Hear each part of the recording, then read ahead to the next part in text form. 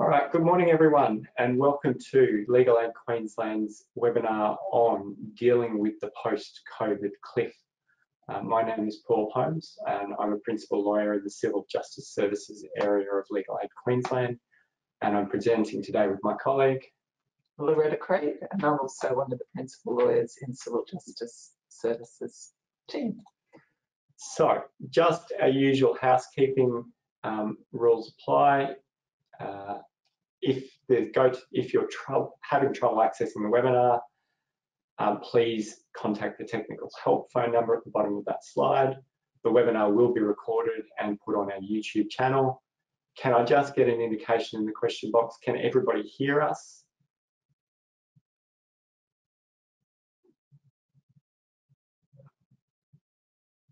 Excellent, thank you very much. All right. We also have put handouts in the drop-down menu for those of you who like to go with your handouts. There is also, there will be an option for Q&A. We have already been provided with some questions early, and we will be dealing with them during the course of the webinar. If you have any questions at all as we're going through the webinar, please just drop us a line in the question box. And then we're happy to answer those questions as they come along. For those more experienced, say, financial counsellors that might be logging in, happy to answer the more complicated questions you have as part of the questions. But be aware that a lot of this presentation is designed to give those who might not have as much experience with these debt and employment issues as you a basic outline of the sorts of things that they should expect in the next few weeks and months. So I'd stress that, like Paul said, this is about a basic outline about what's happening. So if you're a very experienced financial counsellor or lawyer, I would expect you to know a lot of this already. Yes. But like I say, happy for those questions to come up. As usual, we're all going to do our usual polls just to get an idea of who's listening in. So the first one is around where you're from. So I'll just launch that in the poll now. And please respond as you feel you need.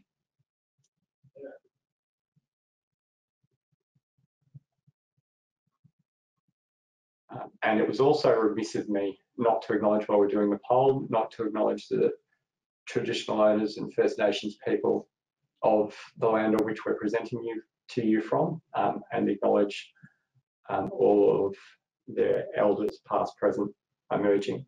So my apologies for not doing that at the beginning. And usually we have a slide at the start. Usually have a slide at the start. Slide that technically I've mucked up already, clearly. So I'll just close that poll now, but that was very remiss of me. So my apologies to all for that. All right. Second slide, second poll we've got, which I'm just... I was just going to go back. There's 43% outside of Queensland. So again, I want to stress that this webinar is, whilst there is a combination of Commonwealth and state laws, our focus will be on how it affects consumers within Queensland. But there will be parallels. And we'll point out particularly where we think the state law applies so that you can just switch off for that. All right, so we're dealing with a lot of people that are regularly dealing with clients who've gone into debt and trouble. So I think that's probably where we're expecting that. Yes. So I'll just close that one off now so that we can dive in to the meat of the presentation today. So what are we going to talk about, Loretta? Well, this is what we're going to talk about, I hope. Just a good reminder for us in case we forget. For those of you in other states, we've been told Brisbane's about to enter into a 3-day lockdown, so it's been a busy morning. A bit stressful, that's for sure. So, like it says on the slides, these are the sort of things that we'll cover today. Financial hardship, what it meant both during the lockdown or during COVID, the COVID response, and now post-COVID, though it doesn't feel like that this morning, that's for sure. The bank's response to COVID-19, what that meant for credit reporting. And credit reporting is quite interesting, and we might talk a little bit about the changes that have come through on the law and what that will mean going forward, And I think it will have a huge impact on how lenders will treat these sorts of things in the future, these disasters, because of the impact that it will have on your credit reports, which wasn't reflected probably this time. Particularly in light of flooding that's happened in New South Wales and to a lesser extent in Queensland. That's right, yeah. So we've got disasters everywhere. The one thing that I wanted to focus on is, though, that largely during COVID, the law didn't change. Yeah. It stayed the same, just that the practices around that, the law changed. So let me give you an example. In Queensland, in the courts, it's not that you couldn't apply for enforcement warrants or that the enforcement warrants no longer existed. It's just that the courts wouldn't allow those enforcement warrants to be issued until the end of September last year. So there was a period of time they just wouldn't issue them. And the courts in most states had similar types of practices in a lot of instances. So that was a very common approach. Yes, so there will be examples in everybody else's states too. And then, of course, bankruptcy changes, which are Commonwealth, but they again were temporary changes, and again it was largely around practice rather than around the about the meat of law. Although the bankruptcy threshold change was very important, and it's been made permanent, although for a lesser amount. That's right. But we'll and the effective JobKeeper and job seeker changes, particularly in relation to hardship and what it will mean now that the job seeker has gone back down to a lower level, and the end of JobKeeper. All right, so that's a good place to start. So financial hardship assistance is a good place to start. And I guess, at least from my perspective, a lot of the regulated lenders did a really good job during COVID, helping their customers out. Would that be fair? I think it was, we really noticed it in our practice, that there were far fewer people coming to us during that period of time, because at least some lenders got it right, or really tried to assist consumers through that difficult time. What we'll talk about in a minute is what's happening now. Yes, but the financial assistance and the overview of that really is that it really depends. Financial hardship assistance can be provided in any industry and for any goods and services, but whether there's a legal requirement to do that will depend on which category you fit into. And a legal requirement to consider offering, properly consider your request. Yes, it doesn't necessarily even mean that they have to give it to you, but that they need to at least consider it. And the other thing in relation to these categories that we've put here that cover a lot of the problems that our consumers are likely to face, it will be a mixture of state and federal laws as well. So it will really depend, and again, we'll go through that. And I guess the thing I'd say too in that space is the major lenders doing such a good job in a lot of cases has created almost unrealistic expectations. Absolutely, and we will go into that a bit more. So. Okay, and the other thing I'll just flag with you is around body corporates and council rates. They are a different beast to lenders. Yes, and we'll talk a little bit more about that. So in financial hardship assistance and regulated lending, I think the first thing that I want to talk about really is one, there's no requirement to freeze interest. Yeah. And this applies going forward, and it's really important, isn't it? Absolutely. So if you're looking for financial hardship assistance and you think you're going to have a right to freeze interest, think again. And we're also, when I talk a little bit later about the issues around COVID, because there was a bit of pressure on the banks to actually not charge interest for the period of time, but there are issues around that. And I mean, they don't have to in any event, but there are also capital issues around freezing or not charging interest, which made it more difficult even if banks had have wanted to do that. But I guess the important point for me though about the not freezing interest or freezing interest, is to me that impacts on what a reasonable hardship proposal actually is. Because I would question if you're getting charged, I'll just pluck a figure out of there, $100 a month in interest, let's just say for argument's sake, and your client is only able to offer $20 a fortnight. I'm seriously questioning whether that's a sensible thing to be doing. Because that really is always the thing that clients come to. They tell me the great story about how they're in hardship. Yeah. And I always have to say is that asking for financial hardship assistance requires two limbs. And what Paul's really talking about is that they can't get the second limb. Yeah. Everybody, to show that you're in hardship is a very low bar. Yep. So I could say, well, I was sick for 2 weeks. That is enough yep. to show that I'm possibly in hardship as a result of that. But the second limb that you have to be able to show, and this is where we have to do most of our education with consumers, and possibly what you would have to do with consumers as well, is that they have to be able to demonstrate that if they're given the hardship, they will meet their obligations under the contract in full. Now, that doesn't mean that you can't capitalise interest at the end, but it's like Paul said, there's no point if all they can demonstrate on an ongoing basis is that they can pay $40 a month, let's just say, and the interest is 100. You can see that their debt's going to be ever increasing. That's not a hardship arrangement. And I reckon, Loretta, these are the ones we're starting to see, and I'm sure out there financial counsellors and community workers are starting to see, where the major banks are saying, no, we're not giving you further hardship. Because you can't demonstrate that second limb.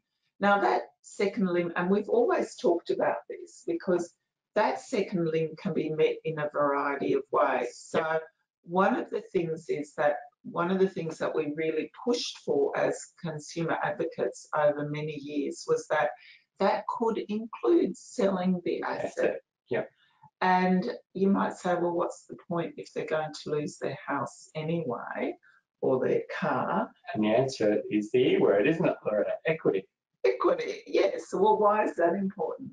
Well, because interest, if you're not even meeting the interest payments, interest starts accruing on the interest very quickly. And when you add that to not meeting the full repayments that are due, what starts to happen is the equity that somebody might have built up in their property. And when I say equity, that's the difference between what the property is worth and what the property would sell for. So what you would walk away with if you sell a house. If you don't make payments, say for 6 or reduce payments like that for 6, 9, 12 months, potentially thousands, if not tens of thousands of dollars of that equity gets eaten away. Yes. At an ever increasing rate. Exactly. But also the point that I think I was trying to make, but that's a very valid point and a good point to make, is that by selling the asset yourself, you often can get a better price. Absolutely. Than what the lender would get. And also you're not paying all the costs of them having someone do that. So if their house is repossessed and the lender is the one that has to go off and talk to the real estate agent, usually they get their lawyers to do that, and those costs are added on and they can quickly add up. The other thing too is that people often come to us and say, well, the bank didn't sell for a really good price. Yeah. And I'm in the difficult position of having to say to them, well, unless there's quite a big discrepancy, it's going to be very difficult to argue that they didn't get what was the market value of the property. Well, because often it's the market value of a house being sold by bailiff auction. Yes, or well, exactly. Well, it could be. It very well could be. Yes. But generally speaking, I always make the point, if it's between 80 to 100% of what the value, what you thought the market value was, that's probably about right. Then you're not going to have an argument. And 20%, well, you think, oh, well, 20% seems all right. But if the property's 600,000, 20% means that there's a range of about 480 to 600. That would be okay, probably, unless you had really good evidence. And the other reality is most of our clients are never going to be able to afford to pay for a formal valuation. No. To test that in any event. No. And exactly. So that's why you might want to, as part of meeting your contractual obligations, say, give me time to sell, gives you control. It can mean that you end up with more money. It also gives you time to move out and find somewhere else. Yep. But some of the banks may assist sometimes. Particularly if you're able to show you're serious. So one of the things that we often say is, if you're going to make a hardship arrangement in that particular way, you might ask the lender if they would consider providing some money to help you move out, particularly if you've got no money to do that. Now, some lenders will, and some won't. And some won't. Some will add it to the cost of the loan, and some will, and some won't. Some won't. But I guess what we're saying is, what we're going to see post-COVID is people in significant financial distress who the banks believe don't have a way. No. And I think it's been probably, this is one of the downsides of the bank's response, and we'll talk about the bank's response, is that some of those people should have got out prior to or during COVID. And they've lost the equity in the property as the interest has continued to accumulate. But there's also, unregulated lending. Yeah. And unregulated lending, well, do they have hardship? No. Well, they have no legal rights to hardship. No, exactly. It doesn't stop you asking. But I find the answer is usually no, go away. And unless there's two things that I think may make a difference. Yep. And they are? Where I always go looking for a code of practice. Right? Well, that sounds like a really sensible idea. Sensible thing. So sometimes these lenders are subject to a code of practice, and particularly if they're a member of the Australian Financial Complaints Authority, then often it's not only about a code of practice, but it's what's good practice may provide some protection and some help for those consumers who are unregulated. Have we got questions? And there's a good question come through, Loretta, around the idea of how banks go about issuing default notices and repossessing the house and the bank selling it. Yeah. And the question is, let's say hypothetically there's been a deed entered into where a bank agrees to sell one parcel of land. The issue of issuing a default notice is not dealt with in the deed. And the question is the bank then able to issue a default notice? And generally speaking, we'd have to look at the deed. Yes. But if the issue of the sale of the land has been dealt with by the deed, there would be, in theory, no reason to issue a default because it's already been dealt with. I would have thought so, but I would want to have a look. We need to see the deed and whether it's covered off and whether it deals with the matter finally or whether there is any reason to incorporate back in provisions of the National Credit Code, which require you then to operate on the deed and a default on the deed. But that is a really it's an excellent question to start. Yes, and yeah, so I think have a look at the deed. Have a look at the deed, see what's in there, and get legal advice. But the client should definitely get advice. And this is one of the other things. I think that there is a lot of things that workers can do without having a law degree, but there are some things like that where you really want the input of a lawyer as to what the effect of that deed is going to be going forward.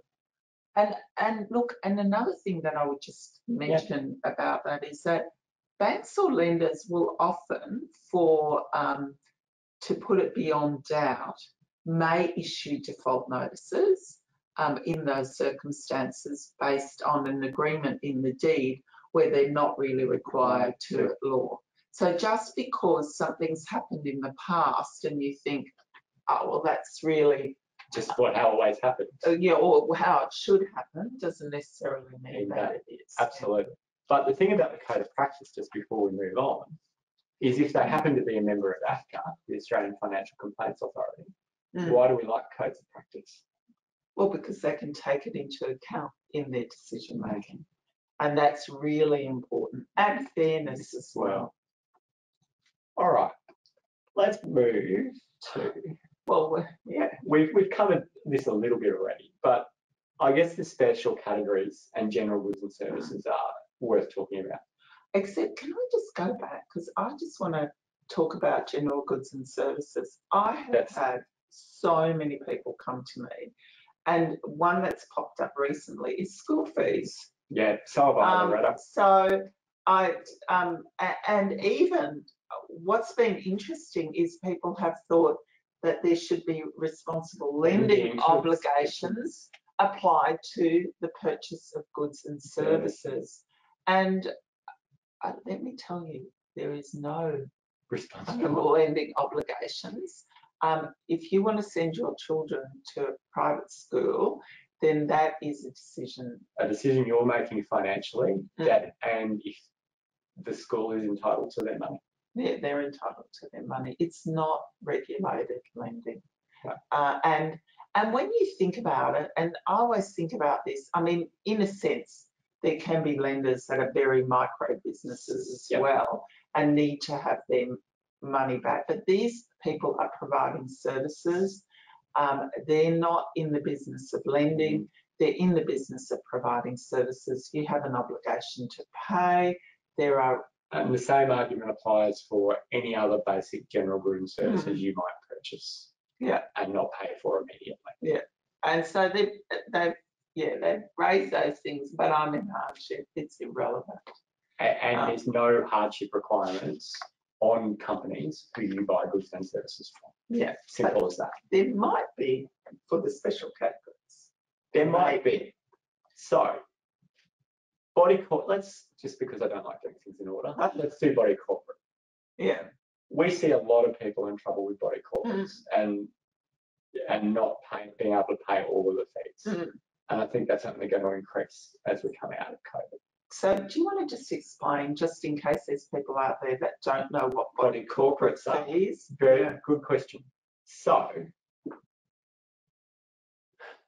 what body corporates are is, so if you buy a unit in a unit block, or I personally live in a townhouse estate, as part of that estate, there's a committee which manages the common areas, like say the lawns, the yards, the gardens, if you've got a pool, keeps them up to date, keeps them in a good condition.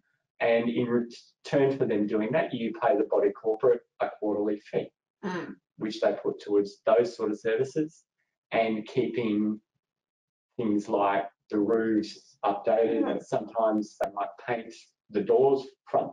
We've had our garage door painted, those sort of basic services. So if one person doesn't pay, who has to pay? Like who's responsible for those costs? If it's not recovered, everybody else in the unit complex.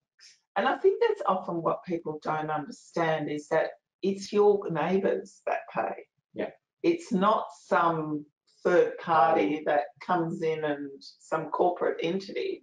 It's your neighbours that pay. And I think that sort of puts it into a different perspective as to why it's, people want to recover that money because it's in impost on the other owners. But a lot of body corporates, even though they're not required, will consider hardship requests. Yes. And often grant them. But if you're looking at, but again, this is one where it's really state-based. Absolutely. So what happens in different states? So in Queensland, there's not really anything in the legislation But like Paul said, the individual body corp might. You lose nothing by asking. However, it brings me back to this thing that we've often raised in other webinars as well, that you really do, when you're in trouble with debt, need to think about what debts you're going to prioritise. Yep. Body corporate fees is a debt that I would be prioritising, because if you don't get, if you don't get it sorted, it can be the one that actually means that you lose your property. And most people prioritise their mortgage, and which is good in some sense, but we probably see more people losing their houses because of unpaid body corporate in recent history. That would be true. And they're quite aggressive, so you don't have much of a chance. Now, we've had a question about the fading of the handouts. We can't help you, unfortunately. But when we send out information about the webinar going up, we will provide an updated handouts that don't have those faded pages. Yes, that's all we can promise you. So our apologies about that. So the other thing that was on there is council rates. Yep. Really inconsistent, the approach of councils in Queensland, I find. Yes. So again, there's no legislation, but most councils have something. I think most councils have something that you should ask about. Yeah, and go and get a copy of. So, and they might, sometimes I suggest to people, if they're really struggling, this is one that you might want to get a bit of legal advice about, because it might be what are the different policies. It might also be dependent on the way the council deals with you. It might be something that you can make a complaint. Remembering also, Loretta, and we won't cover this here, but late last year, the process that councils follow around rates and how they can sell actually was updated and changed in the legislation. But I think it actually aids councils more. Yeah, that's what I mean. It aids councils more, and it's important everybody is aware of that. Yeah. So here at first I thought, oh yes, some changes that will be good for consumers. But sadly not. I was too optimistic. You were indeed. And finally, and I'll park insurance for a minute, utility providers, I think, are getting better at their hardship process. Yes. Yeah. They're not by no means perfect, but I think they're improving. And I think it's important, as always, like we say with banks or any lender, if your client's in trouble, the earlier they approach the utility provider, more often, the more that utility provider can do. And the utilities are both state-based and Commonwealth. So with telecommunications, it's a national code of practice, and it's quite a good code of practice. And if you then aren't satisfied, you can go to the Telecommunications Industry Ombudsman. With utilities, energy and water, there are energy and water ombudsmans or over various states. In various states. And again, I would look to your various states to see what's required in terms of hardship. And those Queensland financial counsellors online who were lucky enough to have been at the Financial Counselling Conference last week would have heard from James Perez, who's the Ombudsman at our Energy and Water Ombudsman Queensland. So, and there is a hardship policy for water, I agree, for water companies, but what we're saying about councils is for the rates payments. Yes. So when we talked about utilities, that's when we were talking about energy and water. Yeah. So but thanks, Rose. That's always happy to receive those sort of questions and feedback. All right. So just moving quickly on to COVID, and the initial stuff we'll cover very quickly because we want to talk about what's going to happen now. Yes. Don't we? And we mentioned earlier the idea that banks, on the whole, have responded very well and have provided both initial deferrals for people who were struggling and now provided extensions to people who, with a bit more time, are likely to be back on their feet. And the figures coming out of APRA and the Australian Bank Association suggests, I think the last figures I saw were over 90% of people who were on deferrals are now back making payments. Which is great. Which is really positive. But that leaves a lot of loans going to financial counsellors and community organisers. It does. But I'll be honest, it's not as bad as I thought it was going to be. Well, I wonder what it's going to be like when JobKeeper ends. Well, that's the question, isn't it? So let's talk about that. Well, what will happen? So, well, at the moment, what is the bank's, and remember, this is a bank response, but it's likely to be across the industry. On the whole, industry has tried to do whatever it can. Yeah. But they are recognising, and I think it's fair for us to recognise, help may not be able to continue forever. So banks and lenders, let's say JobKeeper, I think ended last night. I think 28th of March, or is it 31st? I thought it was the 31st. Either it ends once we've hit April. Exactly. I think so. Geez, we should have really checked that really well. I did, and it's left my head. That's how I'm going this morning. But the important bit about it is those JobKeeper payments are no longer there. So businesses who have been relying on that payment to survive as a business are no longer getting those payments. So they're going to have to make decisions of, is my business viable? Aren't they? Yes, for sure. And if they decide my business is not viable, all of those people who are on JobKeeper from that business are losing their jobs. Yeah, exactly. And there's a particular slide that we're going to talk about, particularly JobKeeper and what that means for people who are losing their jobs. Employment because wise. there will be people who legitimately lose their jobs because of those, but there might also be other reasons, and that's why we really want people to get advice.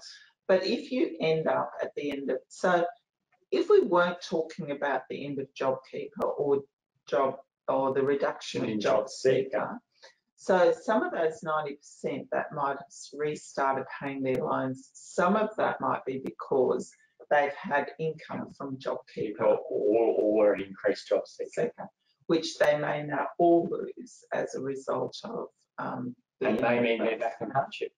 Exactly.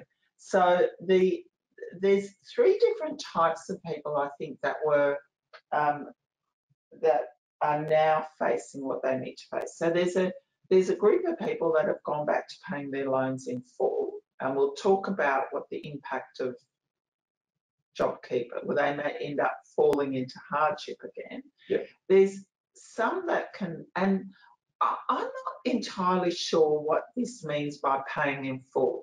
Are the banks saying, and I genuinely don't know, so are the banks saying that when they say make payments in full, are they talking about ongoing payments, or do they want people to start paying back extra for the time that they had their loan deferred? Well, this is the interesting bit, Loretta, because we've had some complaints about lenders saying you have to pay back all of the arrears from COVID in 3 or 6 months, which to me is entirely unreasonable. Absolutely, and it's not what people went in thinking was going to happen. I wonder what they did think was going to happen. I suspect they thought that they wouldn't have to make payments, and then once the deferral period ended, they just keep making their normal payments, and it would be capitalised at the end. And that's my understanding, what a lot of people thought as well. But I don't know if like you said, a lot of lenders are actually saying. I wouldn't say a lot. Well, some. We've had some complaints. So if you're out there and you've got clients with those complaints, that's something I would push back on, because I know it's something that it wasn't intended to happen as part of the moratorium, that you then have to pay the arrears back in an unreasonable time. But having said that, I think this is one of the issues for credit reporting as well, because credit reporting, and this is about what is an impaired loan and what is a loan that's not impaired. And it's got nothing to do with the contractual relationship between the lender, between say Paul and I, It's got more to do with how APRA, which is the Australian Prudential Regulatory Authority, Yep. it looks at loans that banks in particular are given. And if they're an impaired loan, they have to treat them differently. So what I think will happen is we may have lenders starting to say, you need to not only repay the make your ongoing payments, but make extra repayments so you can catch up on the deferrals. Or I still think where you're making your repayments and it's an option for you, capitalisation for a lot of people is a legitimate option. And that may require the loan to be formally varied and assessments done about that. And this is the issue, is that there is some argument or some discussion in the community as to if you want the loan formally varied, does the bank then have to do another responsible lending assessment? Yep. Now, I don't think it should, because it's something that you are entitled to ask for under the National Credit Code, but it is something that lenders are pushing for. Well, lenders say needs to happen if they want you to have a formal variation of the contract. So that's something that's worth getting legal advice about if you're being pushed on. Or if they're saying we can't give you the variation because you won't meet our our lending assessment. However, Loretta, if you can't meet the payments going forward, then we're back to the discussion we had earlier around the hardship there is asking for time to sell potentially. Yes, potentially. And this is the third group of people who still can't pay.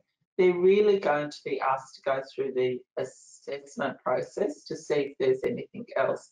And this is when you should really be talking to your clients about whether it's a good idea to sell or not. We've had a question, but it's not a question that we... Look, the question's around tenancy, not something either of us have any expertise in. And in Queensland, I would refer you to Tenants Queensland and the Q-Stars phone number, which off the top of my head I don't have. But if you search Q-Stars online, that will provide the appropriate tenancy referral. Okay. All right. So I'll just move to the next slide. Technology.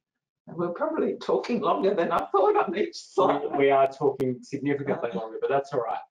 Give us the 2-minute version of credit reporting for that. So well, it's very difficult to do this in 20 minutes.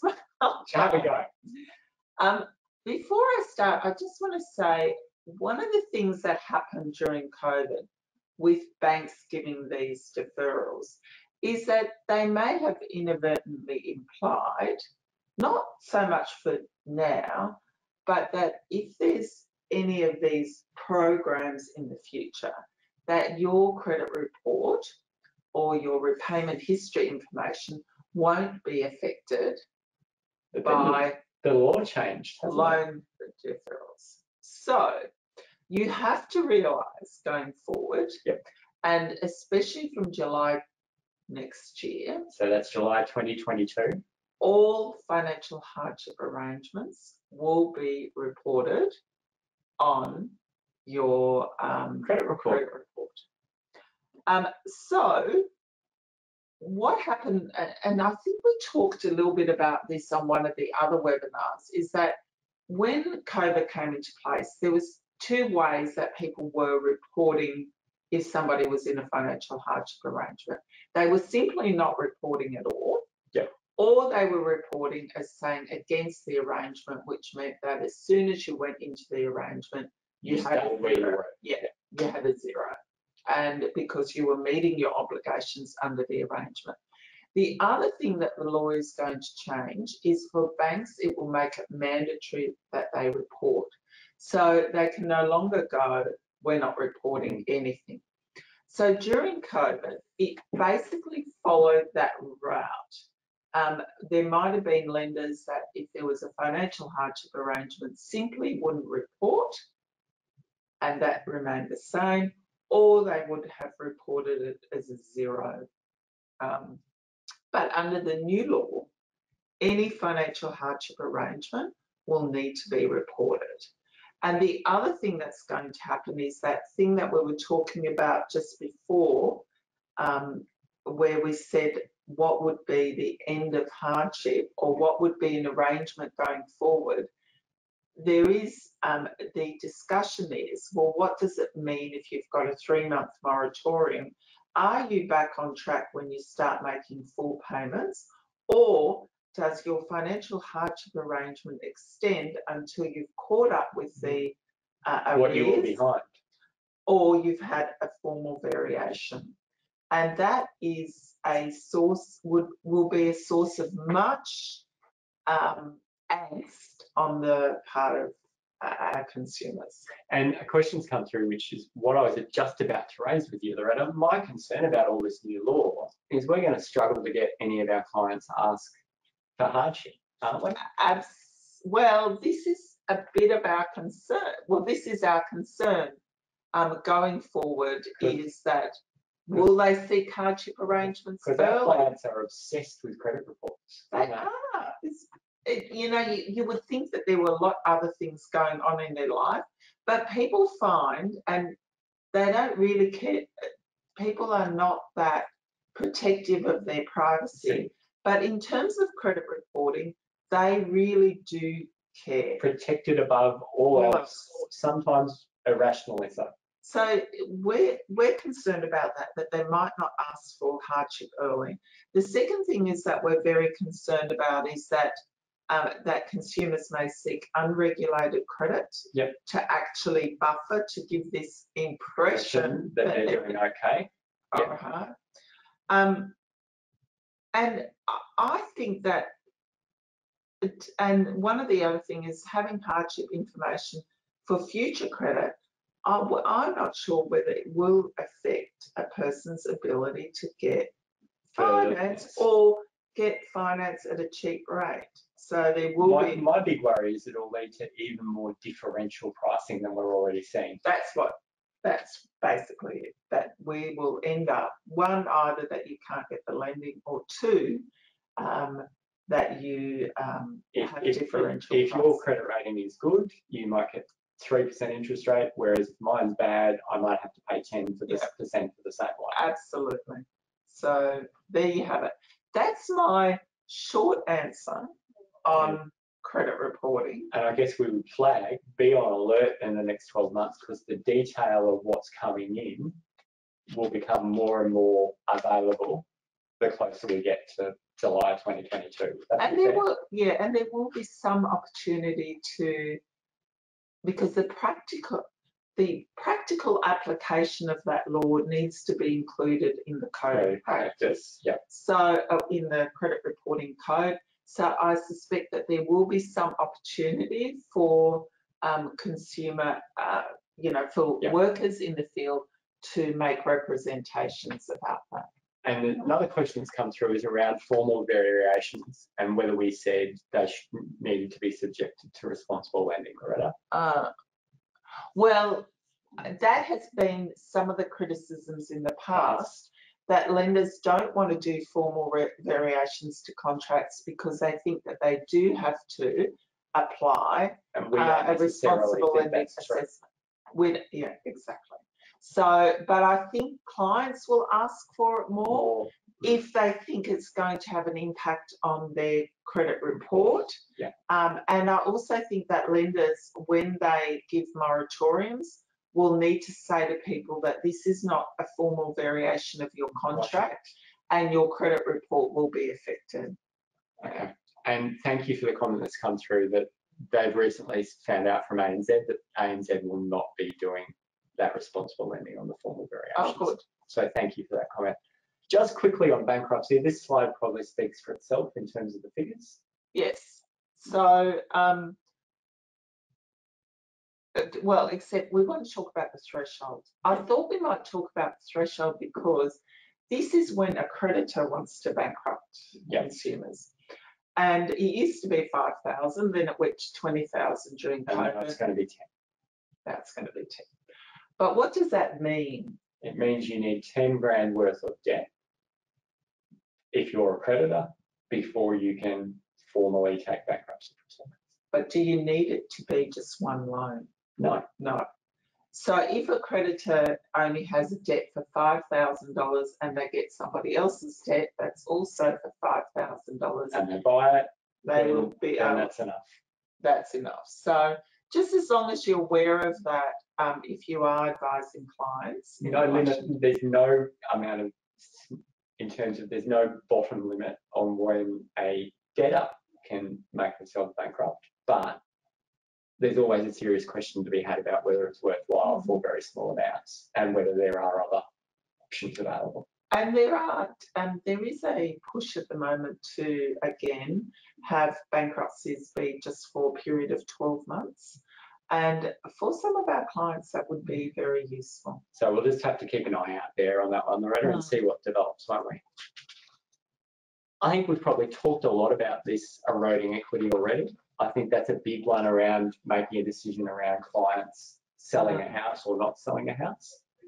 So I just wanted to, yeah, I agree, but I just wanted to talk about that, the reason the banks gave for not, for charging interest and not. Go for it. And that's really because Australian banks are required to hold a certain amount of their lending on capital reserve. Capital reserve. And that means they can't lend that money out. Yeah. If they're not charging interest on loans, that is treated differently in terms of a risk. Absolutely. And that requires them to hold more capital. So if they have these loans that they haven't charged interest on, they have to hold more capital, and that means they can't lend it out to other people, which means that the credit market is squeezed, and that could then increase interest rates and will not make lending as available. Well, that's been the argument, right. And I think that there's something in that argument. Yes. So, yeah. Now, look, again, what options can we do? Let's say somebody wants to take one of our clients to court. This slide's really just a reminder around what other options might help the client if they're in a position to keep the house or keep themselves head above water financially. Exactly. So these are the sort of things that this is stopping enforcement before judgment. And what we mean by stopping enforcement before judgment is anything up until the court decides that that the money is owed. The money is owed, or that they're going to give possession of the property. And it's a formal judgment is issued by the court. Now, in each jurisdiction, that will be a different process. Absolutely. And it's where you can do the most in terms of going to the Australian Financial Complaints Authority for arguing about whether you should get hardship and to talk about whether you're liable for the debt at all. Because AFCA's jurisdiction becomes more and more limited the further along we get. The further along the enforcement path that you get. So default notices, okay, once they make a claim, starting to get more and more difficult. Post-judgment, very difficult. And just our usual reminder, if any of your clients ever get a statement of claim, they must get legal advice. Exactly. So, and the other thing, there are some grants in Queensland in particular that can be useful in stopping judgment. In catching your mortgage up, so there's no reason for judgment to be issued. Or accessing it even sometimes after judgment. Yeah. But that's for particular debts. The only other thing I'd say about this slide is be very careful around the accessing super. That's something I would only consider as a last resort if it's going to solve the problem. If it's going to see the client behind again in 6 months' time on their mortgage, then it's a terrible idea. Exactly, because really, again, all you're doing is eroding equity in the property.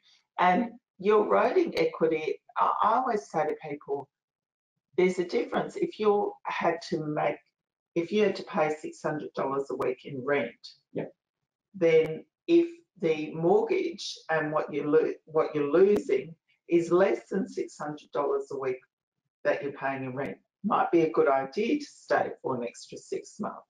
But if it's costing you $800 a week by the time you pay your rates, your insurances on the house, your repayments, the interest on that, then it's not a good thing to stay in the property. It's terrible use of that money financially. And you're going to lose more. So, but that's sometimes quite difficult for people to understand. I agree. And again, we covered this after judgment. You can, by negotiation, arrange payments, but very rarely happens, I find. Yes. Unless it's default. Yeah. And there's real clear issues about it. Depends very much on the lender. I think it's and the individual circumstances of the client. So, you know, if you've got somebody that's extremely elderly, like I once had when they were, you know, well over 80, and what you're asking, and you're essentially asking for a life tenancy in that scenario. Exactly, and the lenders may very well be open to that, given they don't want that publicity. No. And if they're confronted with that, can I just want to go back, because the one thing that people often say to me, well, I didn't get a copy of the claim. And this is state-based, so I just want to be really clear about that. So when there is a judgment, a default judgment, our consumers come to us maybe a year or two later and say, and they're just about to be evicted from the property. They often come to us and say, I didn't get a copy of the claim. And I always say to them, well, there's two things about that. It's not enough to simply say that you can't just say I didn't get it. Well, even if you could show that you didn't get it, that will not be enough for you to set aside the judgment, because you need something else, and that is you need to be able to demonstrate that you have a defence. And a defence can be, I was in hardship, but you would have to be able to demonstrate that you were in hardship and that you can meet your obligations. Absolutely. That whole process is extraordinarily expensive to set that aside.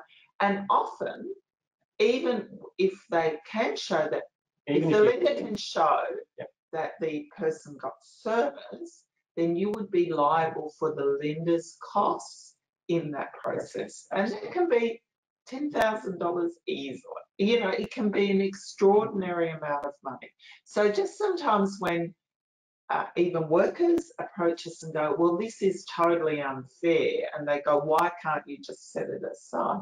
One, it's an enormous amount of work to go and do that, and the clients may still be liable for money that they can't afford in the first place. Exactly. So this slide, just quickly, Loretta, which we won't talk about, but I'll draw everybody's attention to. AFCA, and I know there's somebody from AFCA on the line, has some great resources around these issues, including financial difficulty, mortgagee sales, and joint facilities and family violence, that I would recommend, if you're interested, having a read of, because they set out how AFCA, if a complaint about these issues makes it all the way to them, how they would look at the issues. And that can be really informative, even just for educating your clients about what's going to be a reasonable approach. That's right. Now, this is the one I wanted to get to. Okay, so when JobKeeper ends, we suspect that there's going to be a lot of redundancies. Yeah. And there will be a question as to whether the redundancy is genuine or not genuine.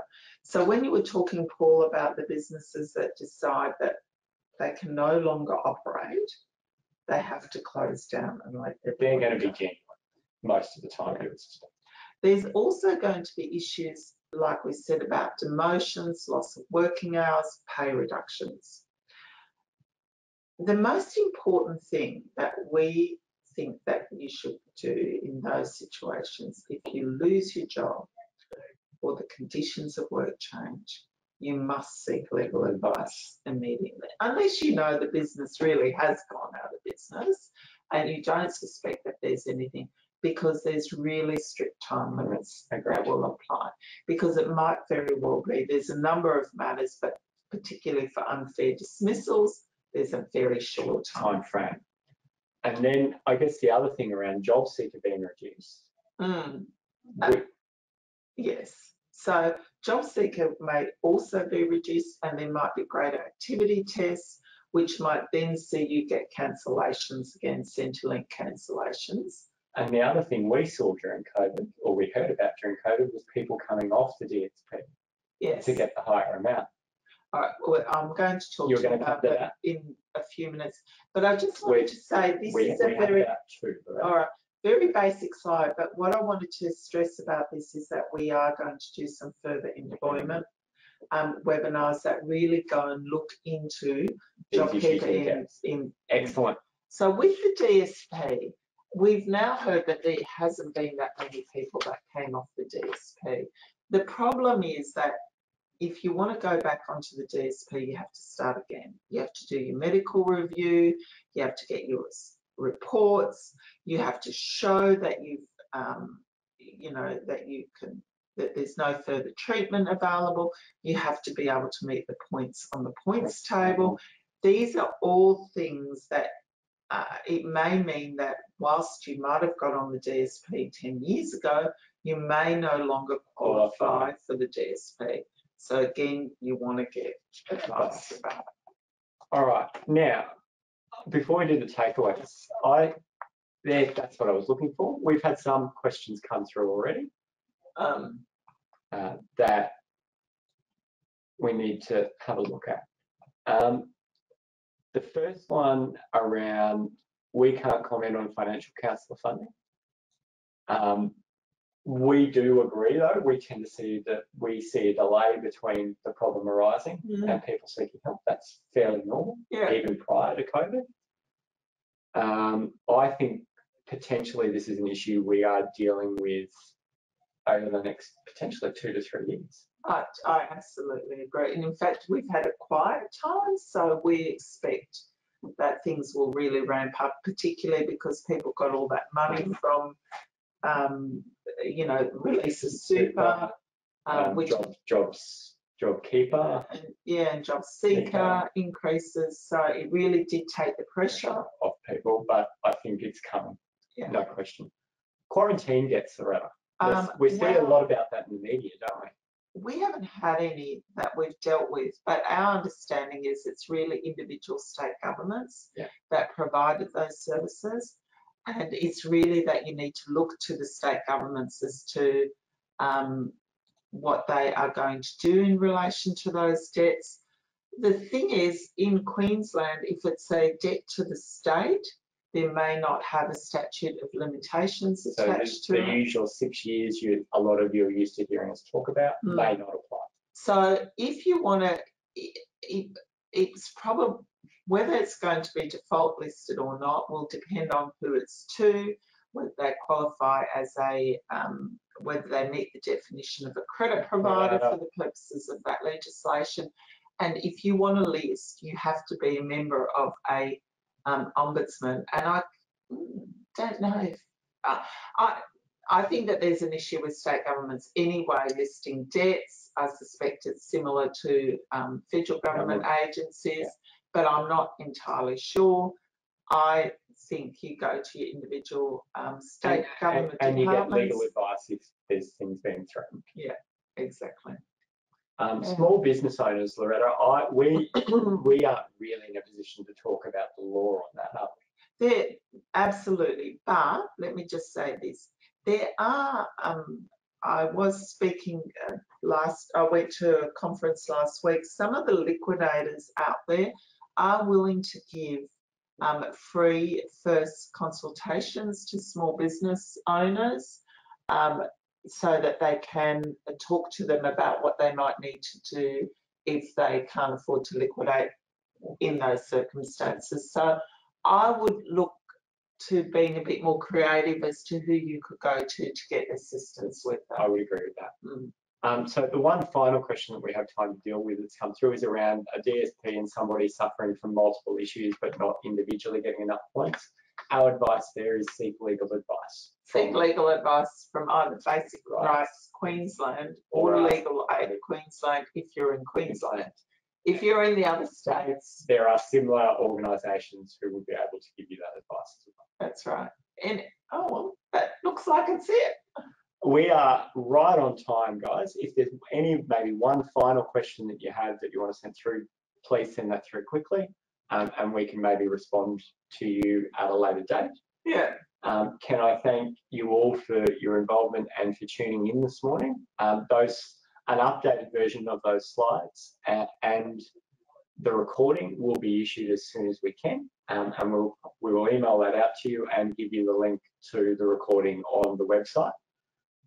If you've got any other questions in the meantime, please feel free to shoot questions through to the email that you signed up to, and we can deal with those. If after was the word I was looking for. After the webinar, other questions pop into your head, we're happy to answer them. And we may not get to you, given that we're going into 3-day lockdown. We will get to it as soon as we possibly can. Thank you so much. Thanks so much for your involvement. Thank you to Loretta. It's always a pleasure to present. Thank you. Same here. All right. Thank you, everyone, and I will end the webinar now.